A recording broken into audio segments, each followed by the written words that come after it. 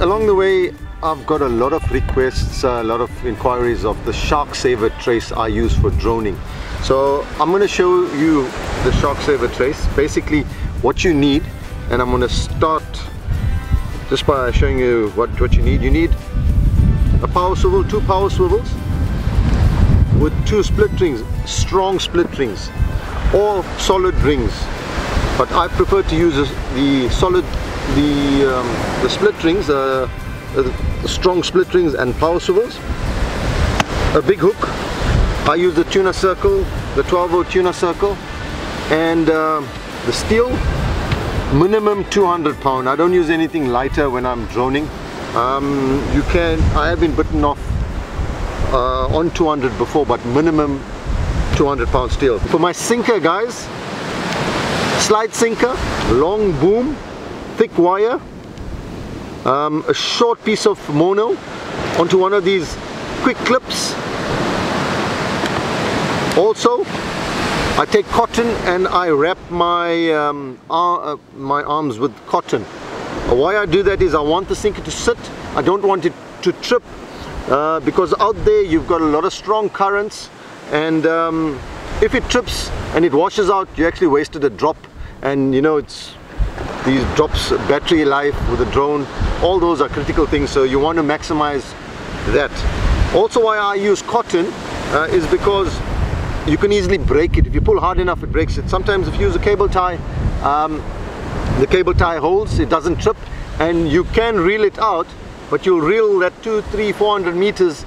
You're going to reel it basically anchoring itself all along, and then trust me, you don't want to reel the sinker all the way from 300-400 meters with it not trip, because your arms are going to feel it the next day. It's actually worse off reeling in your sinker than fighting a fish. Anyway, alright guys, so what I've done now, there's 2 parts. I've got a power swivel, 200 pound for about a meter, onto the power swivel and the split ring. That's the one part. And then the second part, split ring, power swivel to my hook. Okay, so what I'm going to do now, I'm going to push the swivel through that power swivel, through that split ring. Pull it all the way there. So what you got? You got this. You got this. Okay. All the way to your hook. So now the trick is, what I do, I just bend that up a bit like that, right there. Take a bit of cotton and I just wind it up here with cotton. I wind it on the eye of the swivel, just there. I wind it a couple of times, just there, maybe about 20 times, and I just knot it off.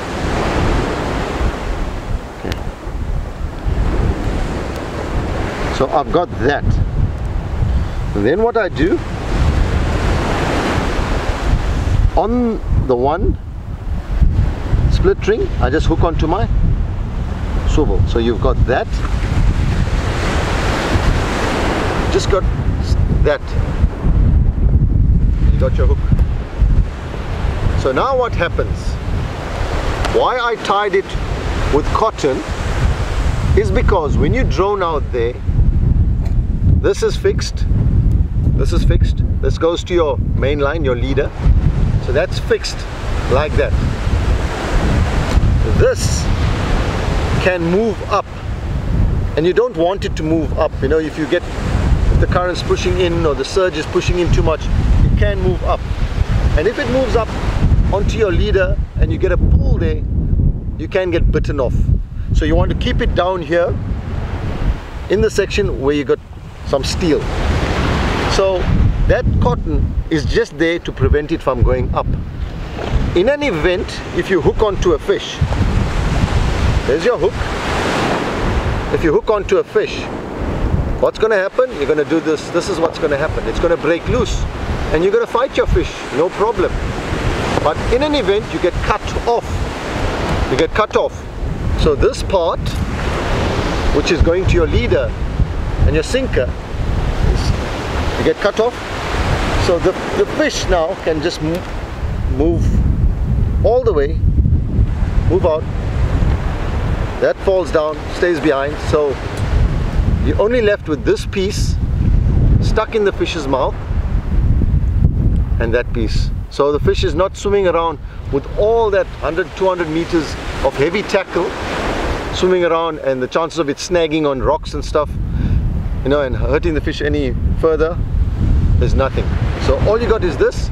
You can also squash your barbs, which will allow the hook to come out easier, but this is much safer than having the whole trace hanging from the shark's mouth. So yes guys, this is the Shark Saver trace what I use. Cool, hope it helps.